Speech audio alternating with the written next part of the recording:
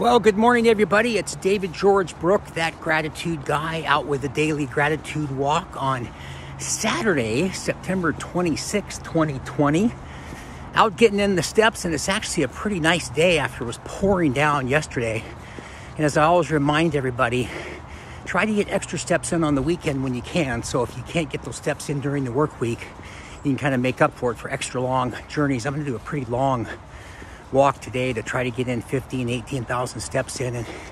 And pairing it with in the gratitude world today, I think, is just having the ability to set a goal and achieve it.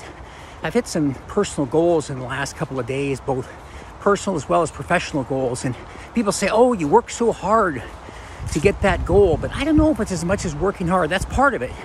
But I think a lot of it is just consistent action, showing consistent behaviors every single day, like getting out and doing this gratitude walk every day. So think about that, get your 10,000 steps in, and be grateful for taking action to make a lot of the goals that you set come true. That's the message for the day. Remember, be grateful and never quit.